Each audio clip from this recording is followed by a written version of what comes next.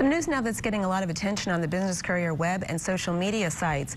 Kroger President and COO Michael Ellis suddenly retired last week. Ellis, who is 57, has been serving in that position since January 2014, when Rodney McMullen vacated those roles to become CEO. A Kroger spokesperson said Ellis retired for personal reasons. Ellis had worked for Kroger and predecessor companies for 40 years.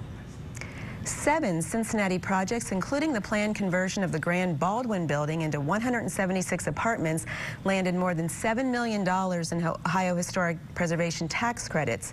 The 7 local recipients, all within the city of Cincinnati, are expected to use the tax credits to help fund more than $61 million in redevelopment. The tax credits help developers rehab historic buildings. For a full list of recipients, see the Business Courier's website.